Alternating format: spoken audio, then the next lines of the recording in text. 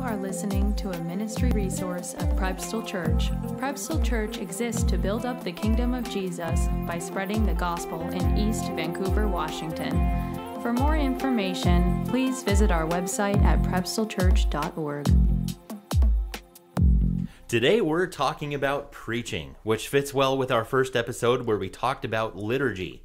Our conversation was running long and we didn't get a chance to really flesh preaching out very much, which is a shame, since preaching of the word is the most important aspect of our Sunday mornings together, and today we will discuss why that is.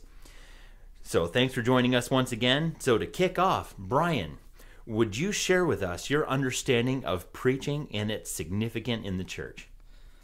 Oh, wow. Well, preaching is, like you said, the central element of our Sunday worship service. It's where God's word is presented and where we apply it to our lives. You know, it's there to change us. That's why we come Sunday, is to hear God's word and apply that to our lives.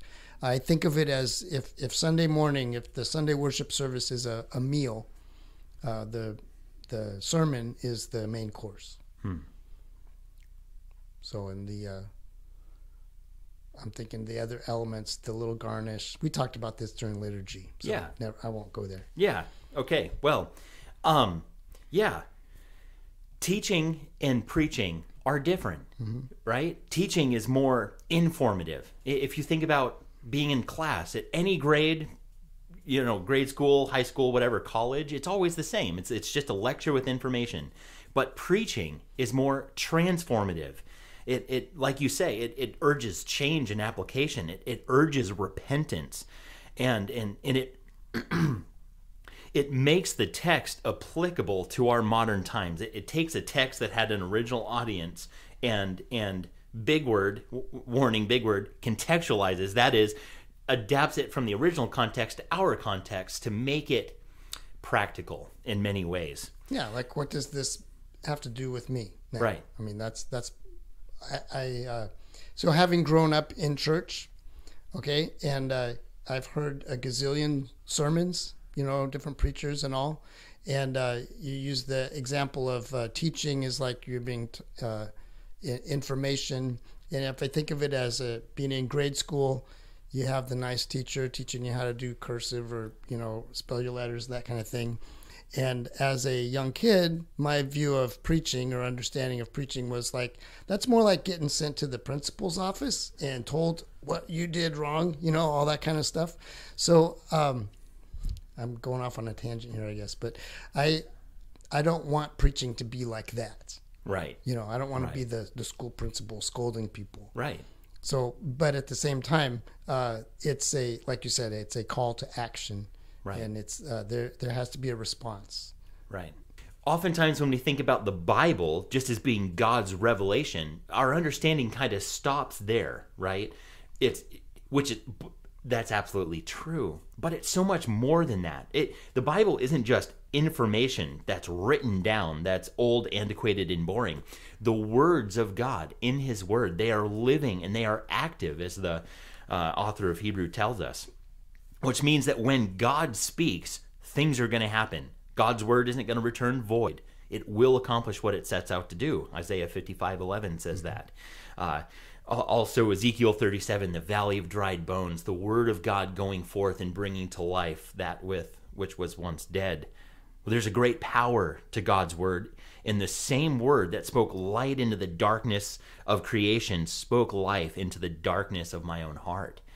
So if we're to say that God's word is living and powerful, then the preaching of it is as well. It's not just God's word written, but God's spoken word which gives life.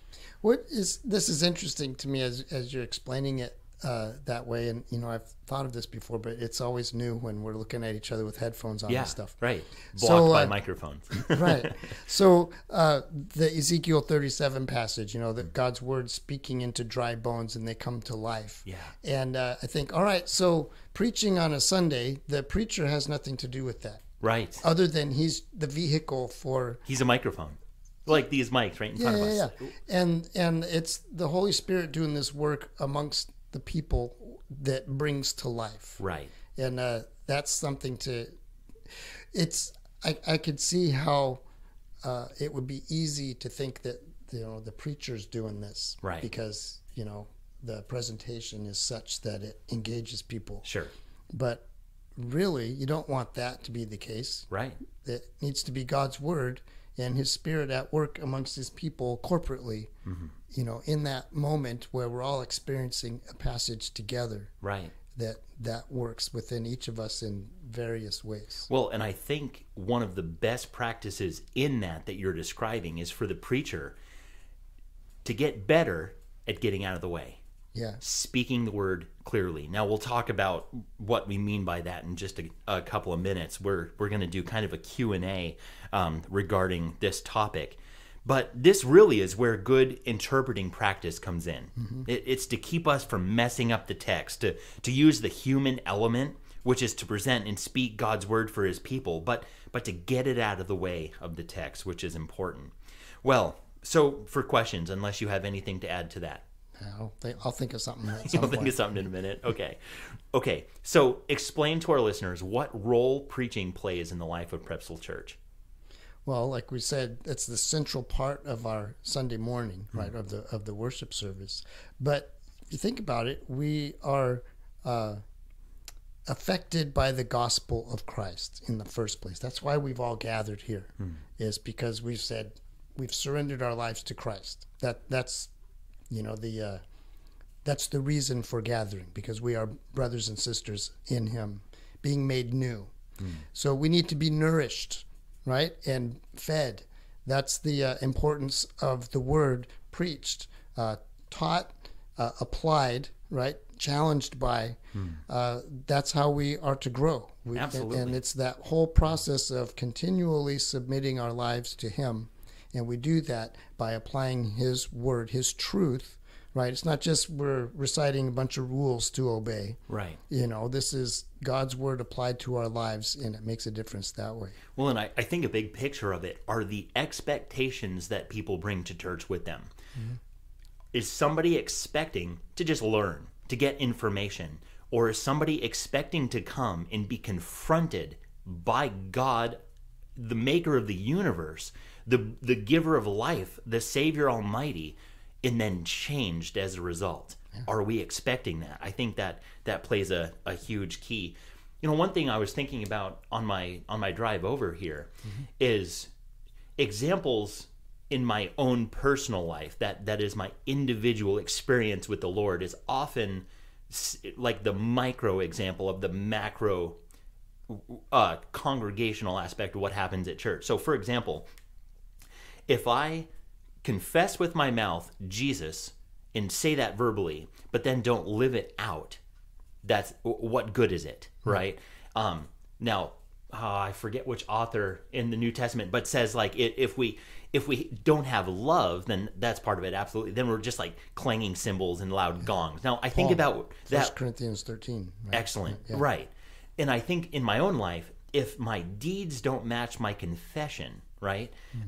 But that's the same in our church. Now, I think I'm shifting a little bit from this question, but I think it helps to clarify the role that preaching plays in our church, because if we're all about preaching and we're not about life, doing life and being changed by it, then we're boring. And I've been part of churches that are just so focused on preaching, and that was it. That was literally it. There was no shepherding, discipleship, and things like that really happening. I'm glad you said shepherding, discipleship. I was thinking singing and dancing. Exactly. So really what I'm talking about is the preached word that is resulting in action in good deeds, the fruit of preaching. And so really, I guess what I'm accentuating here is the value of, it's kind of like a two-sided coin, right? Preaching on one side, but living it out on the other. And they are equally as important to one another, and we don't want to get lost in either, but what we do is informed by our preaching. And I think that's largely the role that it plays in our church as well. Yeah. If you'd agree.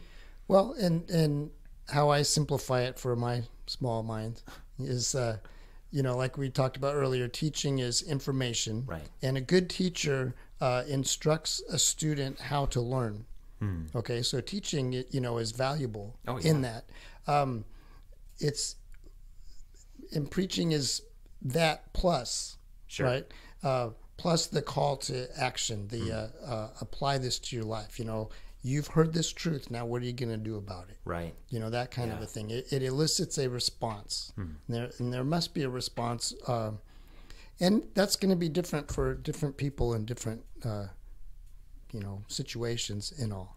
For sure. So, yeah. Well, moving on. What is the relationship of preaching to solid in interpreting practices? well, starting off with any given biblical text is got to be understood within the whole of Scripture. Jesus did this in Luke 24 when he explained to the disciples on the road to Emmaus. He went back beginning with Moses, the very beginning, and explaining about himself through all of Scripture.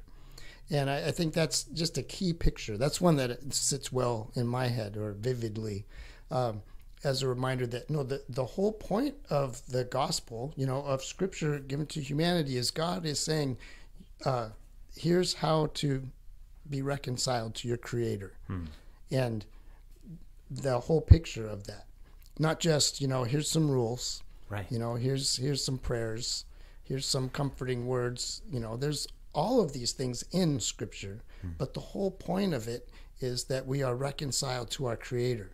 And so keeping that in mind, as far as interpreting, reading, studying the Word, and preaching, remembering that big picture is key, I think, because otherwise it's really easy to just get all enamored with little details, right, here and there. So yeah. Well, you jumped ahead a couple of questions, which is good. I was going to ask, what does Jesus have to do with preaching? And you said it. If Jesus in the gospel is kind of that main cinch line in our Bible that pulls everything tight and cohesive together as a unified work from Genesis to Revelation, then he is absolutely central to our preaching. If preaching is a call to change, then it's a call to what am I trying to say? It's a call to the gospel. It's a call to grasp the gospel. Yeah, absolutely. Yeah. So what is the value of expositional preaching? So expositional preaching, so going through a book or a series of books or passages, verse at a time, it's going linearly, I guess would be a way to think of it.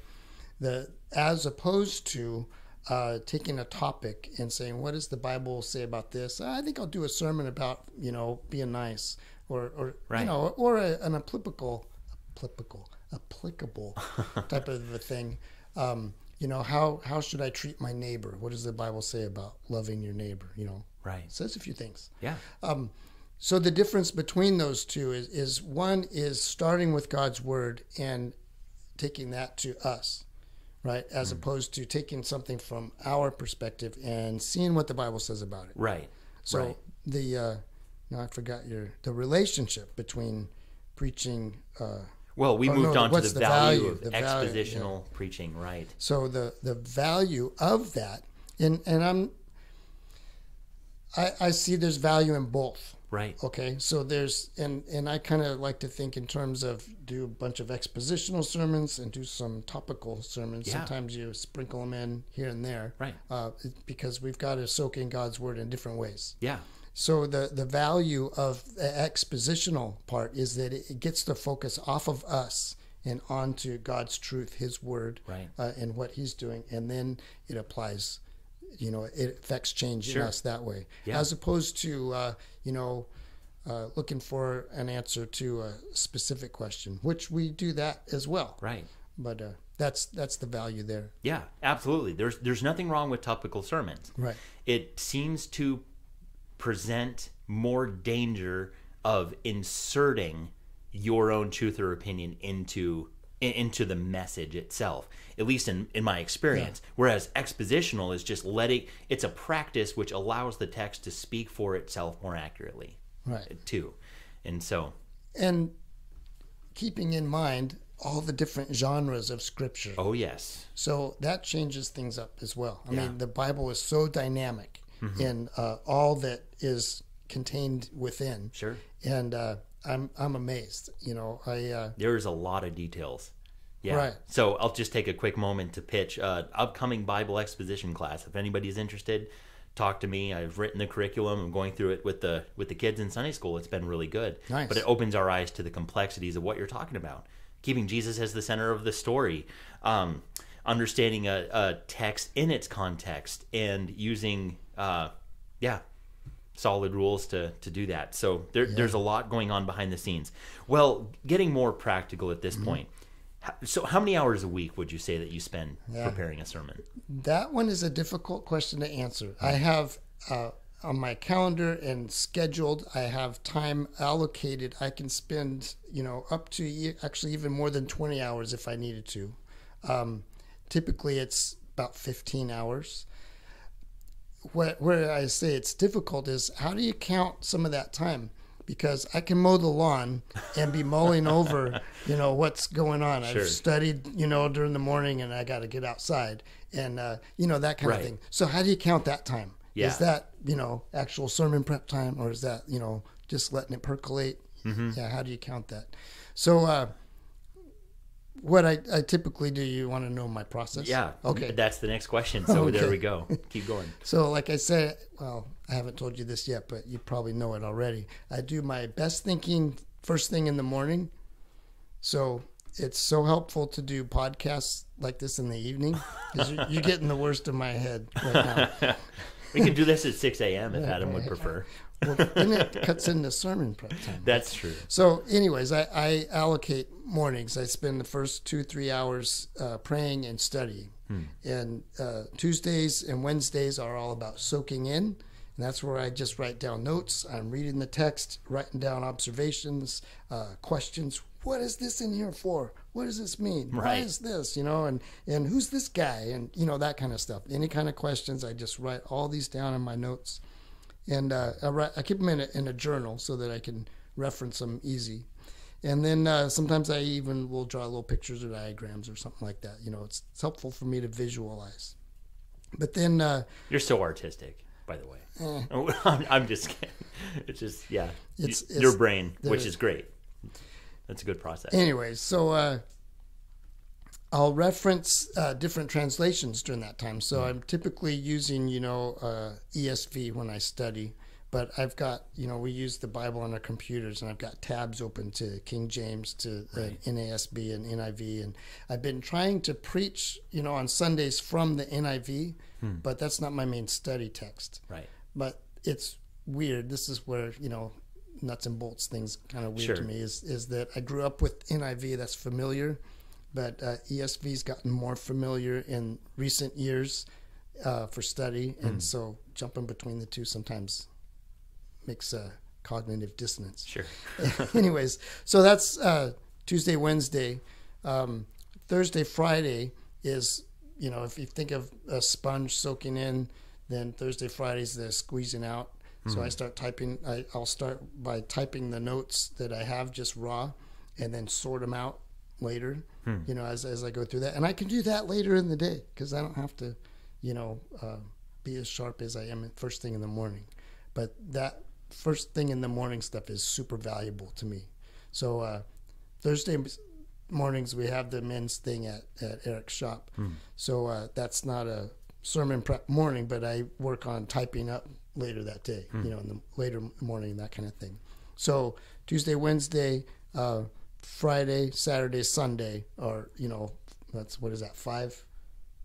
Yeah, 5 days that are, I got those times in the morning. But then I've got big chunks of time on Thursday and Friday for working out the process of presentation, I guess would be that. So typing up, making it coherent, referencing commentaries, that kind of thing. I'll typically do that later. Yeah. Not right away. Well, and that's healthy. That's what we learned in seminary. We did. And it's actually, it feels really good to, I'll come up with something like, I don't know, is that really the right way to interpret this or something? And then I'll read in a commentary and like, that guy did the same thing. Yeah. So I understand. I'm not a heretic. You know. Being careful with that, because just because it's another guy doesn't make it right. But at the same time, there's people have been studying the Bible for thousands of years. So there's a lot of material and reference there to make sure that we're not off, going off on the loony land or something like that. So anyways, that's what I'll do there. Saturday, I think of in my mind as a buffer. So, I still get up early on Saturday morning, but if I'm not finished, often I'll finish typing the sermon on Saturday morning or something like that. But I typically try to have it done by then so I can relax during the day on Saturday. If not, I got to have the sermon finished before Sunday morning. Yeah. And then Sunday morning, I edit, proofread again, and then make the slides. Yeah. So that's Sunday morning for that. So yeah, if typically that adds up to about 15 hours. Yeah. Sunday. So I don't want to, and I haven't really been prone to spending too much time to the expense of not spending time with people. Sure. It's easier for me to spend time with people and, put out fires, that kind of a thing. Right. The tyranny of the urgent. Right. That's more the challenge that, I got to spend some more time here, Right. So that's just me. Yeah. In that. But it helps to be an introvert because that, keeps me inside a lot. For sure. Yeah. Well, no, that's actually good to hear your process. I'm not sure if I've ever even asked that specifically. Yeah. Definitely sounds a lot more disciplined than mine. Ah. Yeah. I don't think I've got a certain process yet. It's like every time I sit down, what I try and do is outline the passage, and that tends to be then how I'll do my slides, because that's the worst part of the sermon is slide prep. Slides? Oh, I hate them. I don't know why. It's just like it's almost like I've always got them in the back of my mind as I'm writing the sermon, but it also helps me to stay accountable to presenting the sermon in text in an organized fashion. I think that can be helpful, perhaps for other like-minded people more so. But yeah, I'll find if I start just writing down ideas or thoughts or notes, I've got such a narrator mind, or how I'm going to, like an orator mind, how I'm going to speak it, that it just turns into, this idea and this connects this way. And then I start writing it like I'm going to say it. And then I'm basically writing the sermon prematurely. So I often end up doing rewrite. So anyway.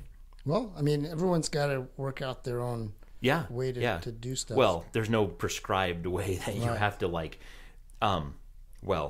schedule, right? Or method that you have to use. It's just rules to keep in mind as we're studying God's word to make sure that we do it correctly. Yeah. Because after all, preaching is a hugely important task. I don't know if I can conceive of any greater honor and pleasure as a human being than to preach the word of God, to be his mouthpiece to his people. It's a great privilege. Well, and it's a huge responsibility. Oh, yes. Too. With great power comes great responsibility. Spider-Man, yeah.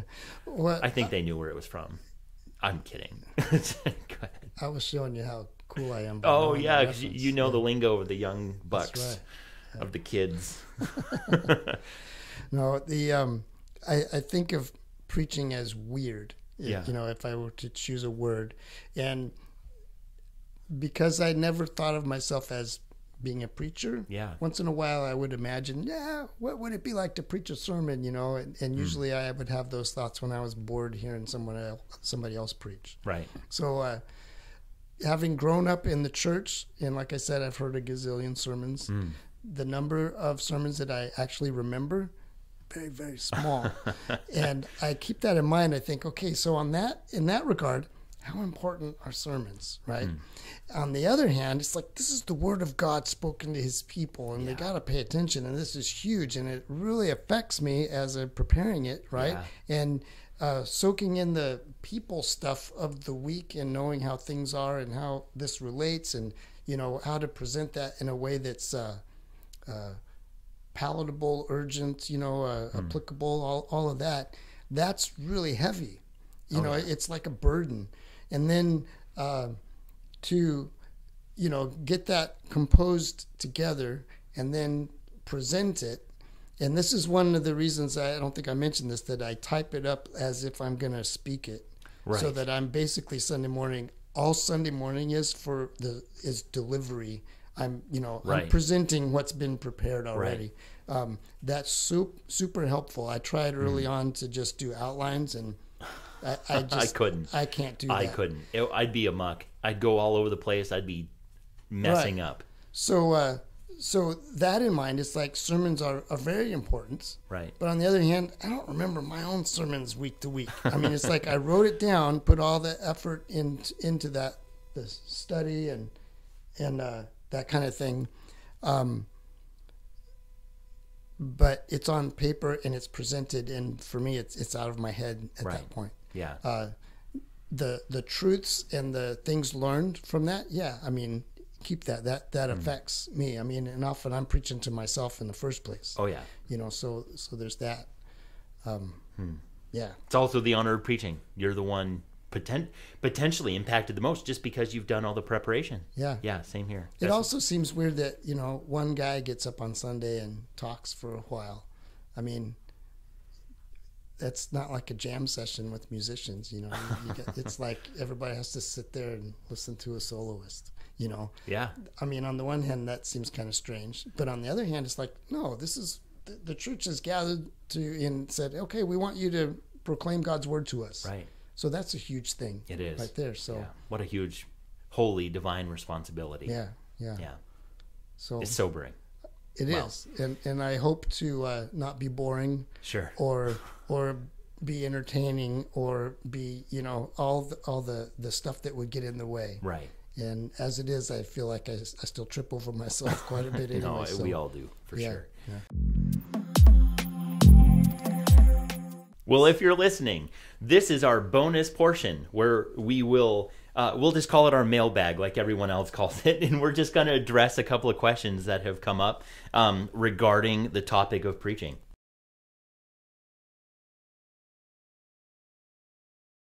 Yeah, sermons in the history of the church. That would be an interesting study. I mean, I think Jesus did some pretty good sermons. There was that one on the mountainside. I really like that one. Mm-hmm. I've heard different accounts of preachers that have said, well, I'm just going to read that for a sermon, and that's perfect. Jesus preaching a lot. The one that's in Scripture that I think is pretty interesting amazing. Would be Peter's first sermon. Oh, yeah. It's like it clicked in his head. The Holy Spirit came on him and reminded him of all that Jesus taught him, and he proclaimed that at Pentecost. Right. That's huge. Well, and think about in there, specifically in that Acts 2 or whatever Pentecost sermon, the example set, and that's why we say preaching demands change and application. Right. What was the end of his sermon? Yeah. Repent and be baptized. Yeah. What do we do? Repent. Well, he answered their question. Exactly. In that they said, what do we do? And then that's when he said, repent. Well, it generically brought that response from the people, and that was Peter's response to them. Yeah. Now, I can't speak to preaching between then and now so much, other than like in seminary, we're taught about Martin Lloyd-Jones, a great guy, or you can read Jonathan Edwards' sermons,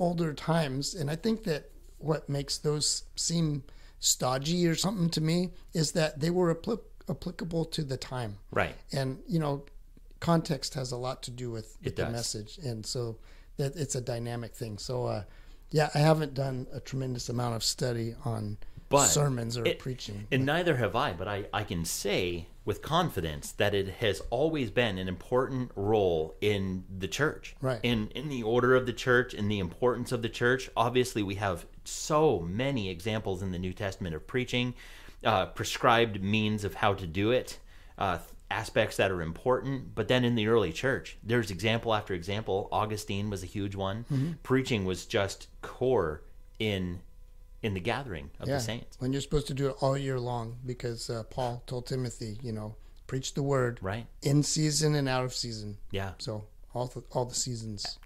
That's right. All four seasons. Yeah. Well, and then you get, you were mentioning some Reformation times. You got John Calvin preach every day. Oh yeah. Yeah, the guy literally preached himself to death. He was very, very busy. Yeah.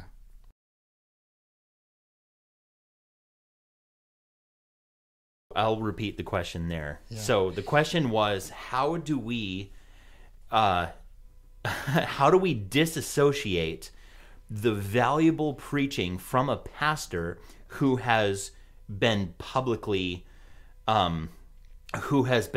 publicly disqualified from ministry. So where you knew that simultaneously you're hearing a great gospel message, but also this guy's got skeletons in his closet.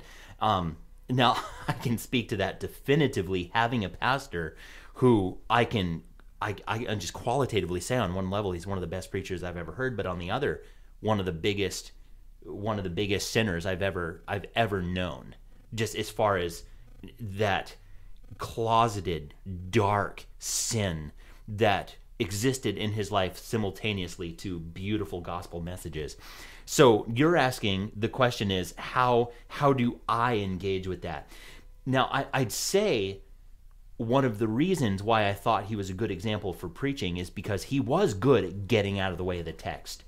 Now, he passionately, very passionately and emotionally preached the text, but he did it using what I would say good expositional principles. He did it with good rules in place to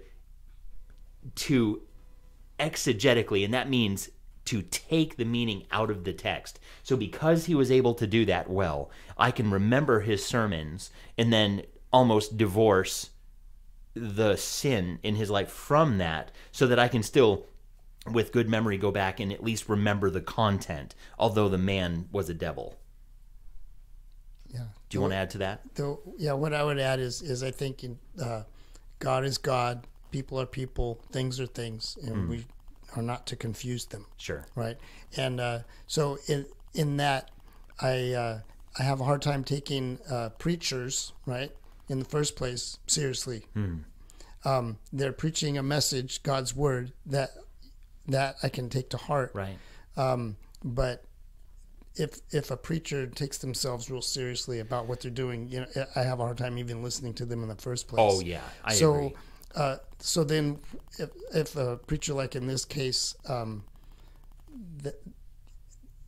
loses all credibility, right? I don't pay attention to anything they've said. Yeah. I mean, that's just me. Right. But that's where I say, but God's word is holy and righteous Yes. and true. And so... And his spoken word when done accurately as well. But I wouldn't go back and listen to the guy's sermons Oh, anymore. no, neither would I. But I do remember with fondness the sermons, and I remember the growth that came from them. And that has value.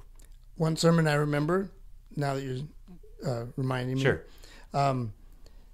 I don't remember the passage per se, Psalm 2, I think it was, but the preacher had a clay pot, right? And he had a iron bar, and he smashed the iron bar, or smashed the clay pot with the iron bar as a dramatic presentation of what the text says. Wow. Right? Very visceral. Yeah, I remember that part. I don't remember the rest of the entire sermon. I mean, I don't remember any of his other sermons really, but I remember that. Sure. So, I mean, I don't want to be that kind of preacher that's what people remember. Right. If they remember anything, they better remember God's word. Oh, I know. Oh, yeah. Well, and I completely agree.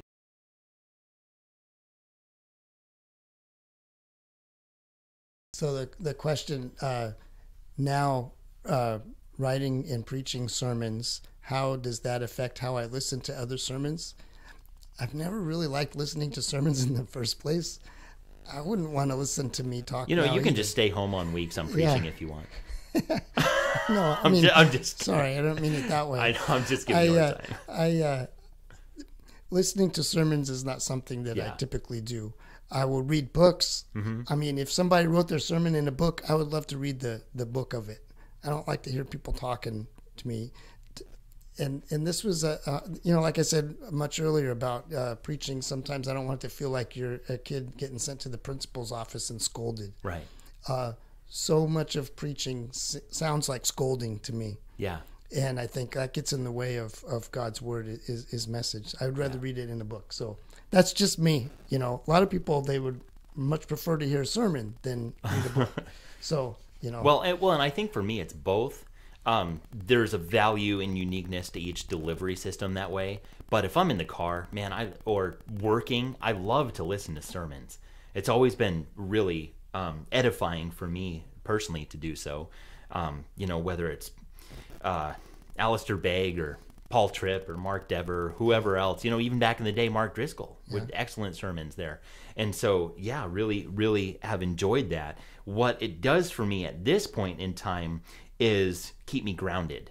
It's really good to not become overly saturated with my own practices of preaching or my own voice, but to hear somebody else and hear, there are guys out there doing much better quality work. I got to step it up. So that's a way that it's valuable for me personally. Well, maybe that's one reason I don't want to listen to other preachers. But I was going to say, don't want to get no better, huh? Bach wrote some pretty good sermons. Yeah. Did he? Didn't have any words, but yeah. Just the music, to me that. Yeah. It always comes back to music with you. Yeah, it's weird. So. It's weird that God put me in this spot to be preaching sermons when you're a musician. Well, not just the mindset about all of it. Anyways, sure. I think that's so weird to me. Right. And yet, that's what he's doing. So yeah, sobering. Yeah.